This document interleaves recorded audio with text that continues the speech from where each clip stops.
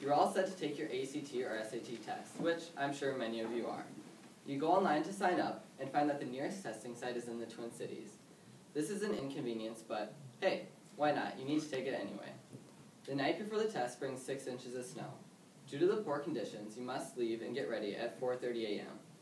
Then, on top of that, your father gets pulled over on the way to the testing site for having ice covering his license plates.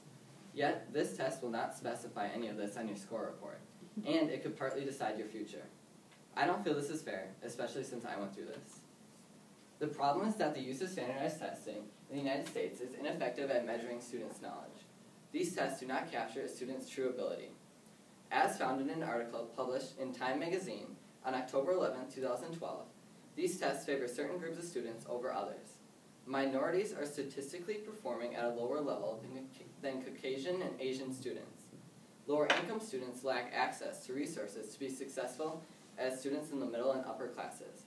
Time magazine also stated that first-generation college applicants have no precedents to follow and are performing at a much lower level as a result. As said by the Denver Post newspaper, printed March 3, 2013, standardized tests do not support creative thinking. Outside-the-box thinking is not supported by the entirely multiple-choice tests. Students' own opinions and thoughts cannot be expressed except mildly on the essay portion, but students are given a prompt, so they cannot choose one that they are passionate about. The New York Times reported on April 14, 2013, that testing on a single date is inaccurate at measuring a student's knowledge.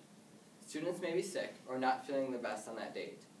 Other external or internal issues may be consuming a student's mind on the testing date and affect their scores. The inaccuracies can be detrimental for students and teachers and force many to consider extreme options. USA Today reported in their May 27, 2008 issue that some students and teachers have resorted to cheating to compensate for inevitable low scores. The New York Times printed on April 2, 2013 that a cheating scandal in Atlanta, Georgia has led to the firing of many teachers after they helped minority and less privileged students with their testing.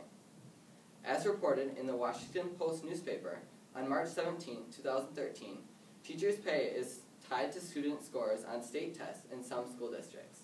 This has led to the boycott of standardized testing this year in the Seattle School District and has led to the firing of many teachers there as well.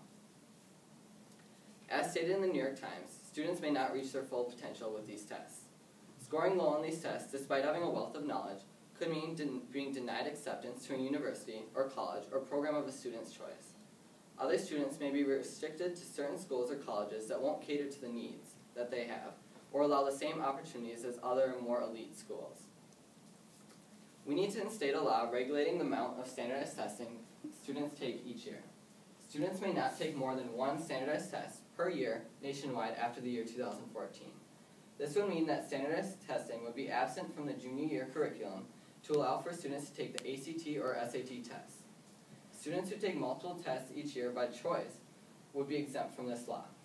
This regulation could then be enhanced over time to include restricting the ACT and SAT tests, to slowly move away from standardized testing altogether.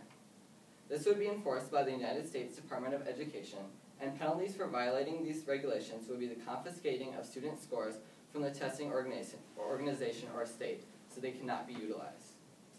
This regulation would eliminate many of the issues that are part of standardized testing.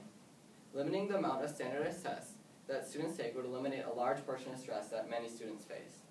Any biases that come about from these tests, such as being a minority or low income, would be eliminated or entirely disregarded on college applications. This law would eventually eliminate these inaccurate tests altogether. If this law is put in place, students' lives will improve drastically. There would be more equal opportunity for college admissions, and if a student had a bad day on their testing day, it would not affect their admission chances. Admissions would be based on a more broad spectrum of items, such as classes, or school activities, or extracurriculars, and minorities and low-income students would be at a level playing field. Stress levels for students would go way down. There would be less pressure put on one single item or test, and more on multiple items, as I said, such as extracurriculars or sports and that kind of activities. With your help, these regulations can become a reality. I urge you to contact Al Franken. This Minnesota senator can be contacted at 320-251-2721 or by visiting his website at franken.senate.gov to send him an email about this issue. Please inform them of the inaccuracies and problems that standardized testing causes, and ask them to consider the legislation that I've suggested. I'm asking you to help create a more fair system for the next generation of students.